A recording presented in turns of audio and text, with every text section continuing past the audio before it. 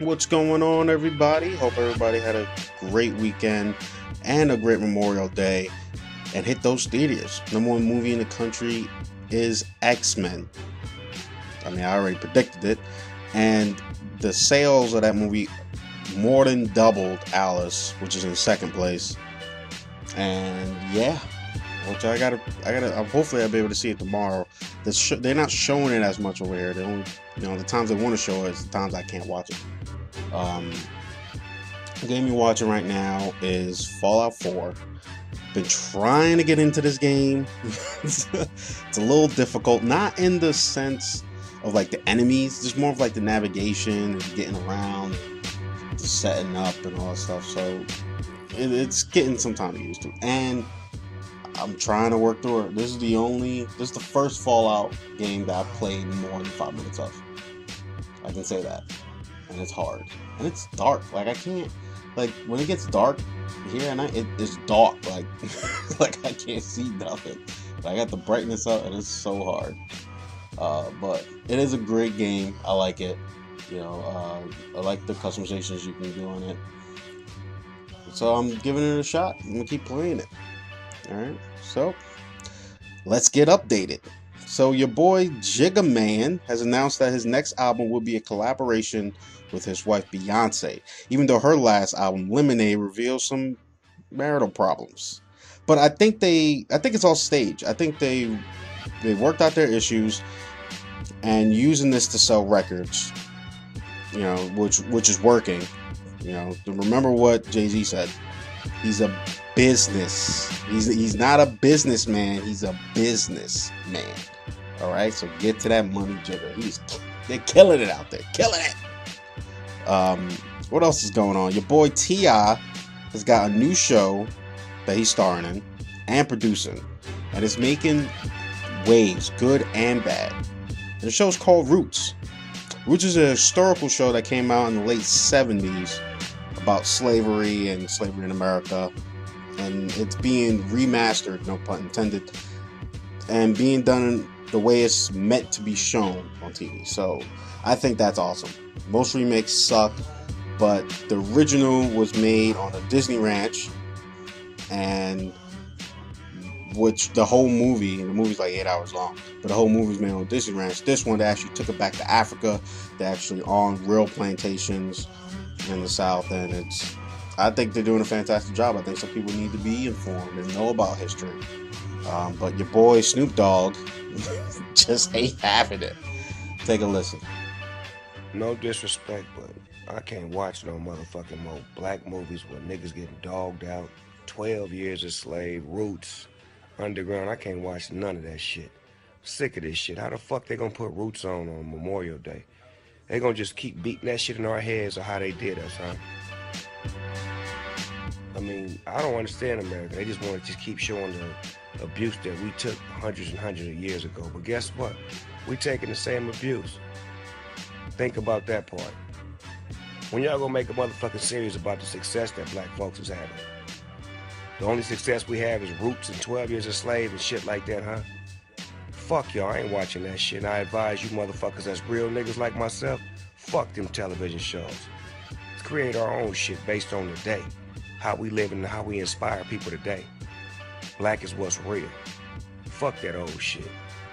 Right, Jules? I probably should have started by saying viewer discretion advised, but I didn't. So yeah, he goes in hard on there, and I don't know. I kind of agree with him. I understand what he's saying, but there are some good shows out there that show black excellence. Like Rosewood is a fantastic show where it shows the main lead, Morris Chestnut, owns his own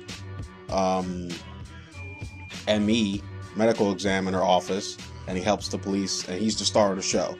A lot of Kevin Hart movies, some of them show each character, even though it's an all-black cast, each character is successful at their job. They're like either the boss or the CEO. So they do show some positive stuff. There's also more shows. Like Kevin Hart's TV show has all, famous black people on it. The whole show is all about famous black people, which is called Real Husbands of Hollywood. It's a spoof reality show. It's very funny if you haven't seen it. It's hilarious. So I get what he's saying, but there are other shows out there that show black people in a positive light. So with that said, let's move on to some gaming news. WWE 2K17 teaser dropped, and the main story of the game will be Bill Goldberg playing his career through WCW to his final match with Brock Lesnar.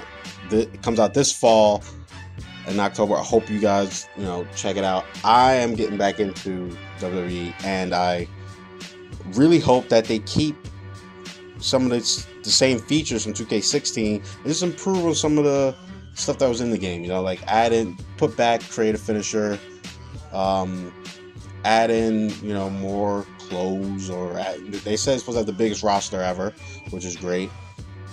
I don't know, add in more moves, but like just keep the same game. Like you had a good game in 2016, just update it. So I don't know. I hope it's a good game. Also, that came out is a new Turtles game dropped. Now I heard it was okay. My boy Leo has it, and his biggest problem was there was no couch co-op. That's his term for no split screen or same screen co-op. So how the hell you make a Teenage Mutant Ninja Turtle game that's not co-op? Like that's not same screen co-op or split screen co-op. You know what I mean? Like, why would you do that? I never heard of such a thing, because all of the Turtles games have been like that, because they're one of the founding. Like if they made a Mount Rushmore of co-op games, Teenage Mutant Ninja Turtles is up there, guaranteed. It's one of the first arcade games to have 4 players on it.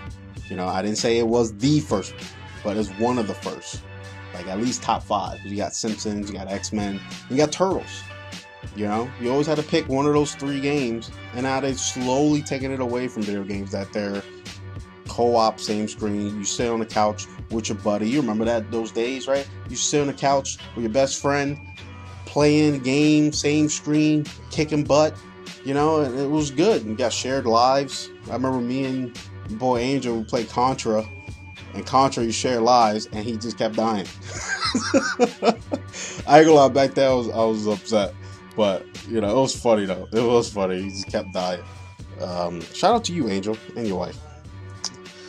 Yeah, bring back the co-ops, guys. Bring back the co-ops. Please bring back the co-ops. Alright, that's pretty much it. New movies this weekend is Teenage Mutant Ninja Turtles. I will be seeing that. I'm actually looking forward more and more that I see the trailer for it, the more and more I start to like it. Also, the following week is next week is Warcraft and Now You See Me 2, which I'm looking forward to watching. Now You See Me 2. Warcraft, I'm up in the air about, which you guys know already. So, also, I got challenged by a fellow YouTuber to a game. J Hunter V2 wants me to play Mario 3 on SNES and beat the first world without any power-ups. So I will be playing that. You guys can check that tomorrow on Twitch. Also, I'm going to be doing The Lion King, find out what the hell is going on with this stage 4. Everyone keeps saying it's the hardest stage 4. I think it's on Sega Gen, which is Sega Genesis. So I'm going to check that out. So I'm accepting these challenges, and I'm going to break it down for you guys. And I'm going to post it on YouTube so you guys will be able to see it. But you also be able to check it out live on Twitch.